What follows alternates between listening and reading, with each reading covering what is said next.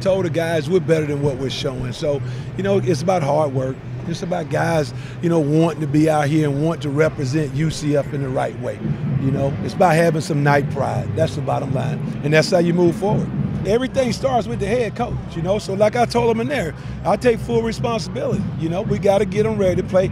But more importantly, we got to get the right people on the field. We're limited in some areas, but we got to find the right people to get on the football field that can do the basic things that we're asking them to do. I thought the guys up front did a pretty decent job, but too many easy plays. The first 3 touchdown passes was a catch and a missed tackle.